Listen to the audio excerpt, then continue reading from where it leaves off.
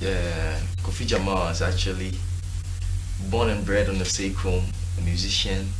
I see myself as a musician. I started as a rapper, so I started my music way back.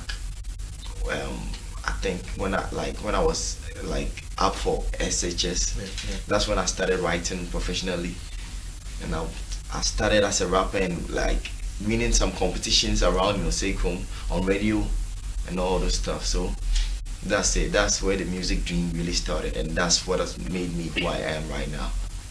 There's a saying that Osekro Mibia and dress it without a chain. A good in a good Charlie, let's talk about was it music throughout? And I say you had to branch to do certain things before you came back to music. Well, it was all like the music was the most important thing because that was what I really wanted to do after SHS. Because even back in SHS, I would be in school, like I would people would be thinking I was in school or something, but I was out in the studio somewhere trying to get some songs out. So the passion was there. So after SHS, I had to, whatever branch that I had to branch out was to support my music career. So I didn't do anything per se like outside of the music that's not like. So you actually had to branch to go and get either money or stuff to come back and continue with music. Yeah, so the work was part-time. Work was part-time. I was listening to, I wanted to verify this from there. I was listening to your interview with Zion Felix. Yeah. And he stated that you were, as we say, you were a mortuary person before you started. You went to do that job and came back to music. Is it true? It started out like as the first time I finished SHS, I was looking for a job, and around that time I couldn't find like any notable job that I could do like to support myself. So a friend actually introduced me to that job. So I went for one time, and like I realized this is not meant for me. So I tried it out, but not actually like carrying dead bodies and all those stuff. So I tried it out, but it didn't work for me. But the next time was a funeral service, but then they were like the Woo boys. They actually carried their coffin. So I did that. That's the one time I did that job, and around that time I think something was meant to happen because the person that like was deceased was a really big person. So that actually gave me a chance to be actually in a room and actually near to Kings and residents and all those stuff. Okay, so just because you couldn't find a job after school, that was when you were introduced to this video. Before we even continue, this is a story. I want you to motivate someone out there. Charlie, Ghana will be easy. For real. You know. For real. You know the hustle is real.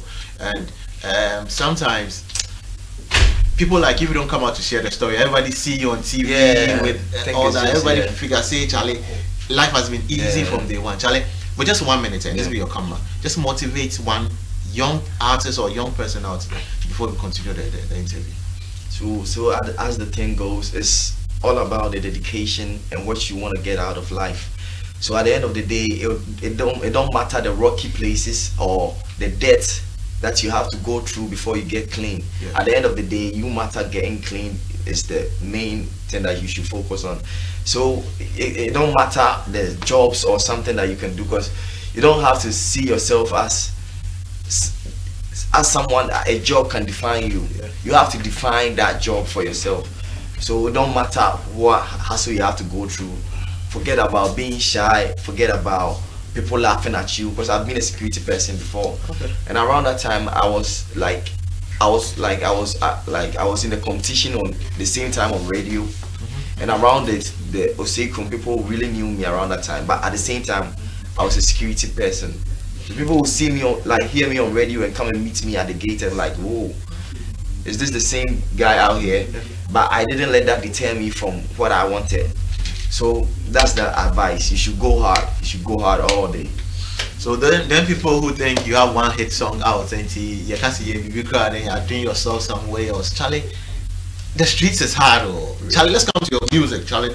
I looked through your YouTube channel, Charlie. There are lots of collaborations, massive ones. Safa Medical, Ice Prince, and that recent one is with Stonebwoy. Excuse my language, but I wouldn't term you as the person who is there to be having this kind of collaboration. No, true. So how did all this work out for you? Well, first is grace. That's the first aspect, and the fact that me believing in what I have, and like never giving up. Because around that time that I was being a security guard and all those stuff, that was where I was supposed to give up. But as I rise above this is the reward. I think God is just talking back to me. So that's it. The first one is God's grace and me being able to find my label. That's God One Records. They helped actually a lot. They just springed up my career. You then, Calligraph Jones and Nice Prince, Charlie. Underground power, who picked it? You know, you had to hit her like that. How did it work out? Well, that's shout outs to Jason. That's tennis producer. He's actually sent me the beat for me to lay some verses on it. So I sent it back to him, and he called me the next day telling me that Ice Prince heard it and he wanted to jump on it. Wow. So Ice Prince actually loved the track to the extent that he also actually invited Calligraph Jones also to be on the track. It was just smooth for you. That's smooth. That's why I'm saying it's grace. It just happened. Okay, you and Stonebwoy. How did that want to work out? Well, Stonebwoy actually, there was a donation that I did during the start of the COVID season, and there was this track Me Dey Up that I laid under the run-ups on social media. So he saw it and commented on the post that Me Dey Up, this is it, Jamar, this is the tune. And he just offered for a remix. He just like actually loved the track, and people close to him were like actually telling me that he really enjoyed that track. So he just loving that track. So that will be the last song before you go. But I can't let you sit here. Then we go talk. Charlie, make you feel some bars, kill some bars for you. Whoa. They never know how I'ma survive this life like a sinner. You fellas never see me, so me John Cena. No money in the bank, that's me Jimmy home now, but I'm looking for my dream. You know I'm a breadwinner. The boys never less, the strike is a Benzema. Gotta get it now, minimum they change china. Booze with my crew, then cruise up in my bimmer. All I wanna do is raid her soul in Swamuna. Sepache kwaso, bejewa, Jew, and Toma. We're gonna tell my home, I'll be here, Namatana Poma, and TJ, yo. Charlie, Charlie. Before you go, one last thing. Who you don't want get on your song as of now? Who are you looking up to? If given the chance, say, mention one artist's name you want to get on the drum right now. That's your comment. Tell the artist. Well, it was Stonebwoy.